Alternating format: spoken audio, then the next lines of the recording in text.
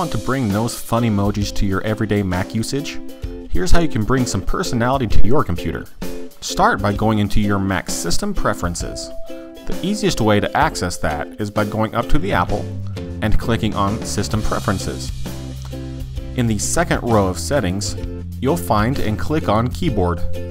Once there, you'll see a checkbox that says Show Keyboard and Character Viewers in Menu Bar.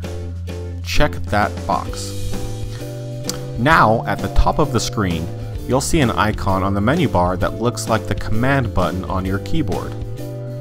Click on that and click on Show Character Viewer. Once here, on the left side of the window, you'll see Emoji. Just find the emoji you're looking for, click, and drag and drop it into the text box where you're typing.